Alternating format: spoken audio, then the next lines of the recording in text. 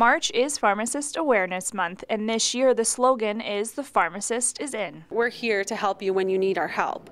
And I think the one thing that people should know about pharmacists is that we don't just have a large amount of training about the medications that you take when we go to university. We also have a good portion of our time is spent on learning about chronic diseases and how they're managed and different ways that you can, take care of yourself to help prevent from getting those conditions, or once you have them, great ways to make some lifestyle changes that will help support the medications that you need to take and help them work better and help you live your best life longer.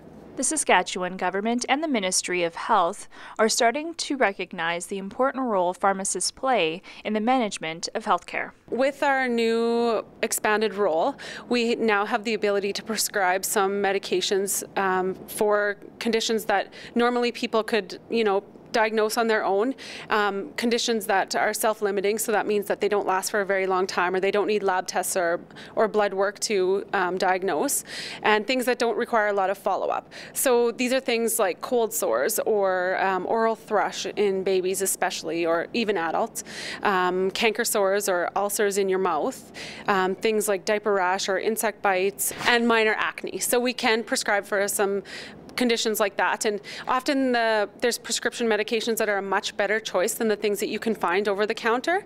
And so now with a few questions that we can ask them and figure out if that's the best choice or if they do need to be referred to a physician to be diagnosed with something that's more serious.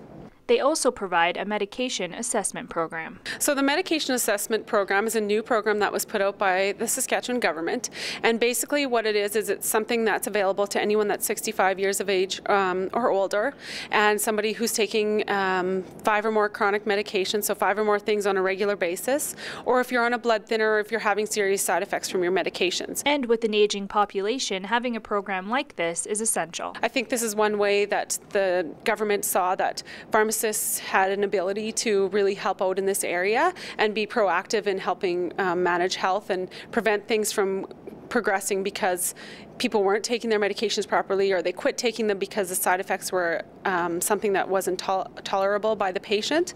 So they did recognize that early intervention can often solve problems and help prevent a lot of future costs down the road. The important thing to remember is that pharmacists are easily accessible and are always there to help you in any way they can.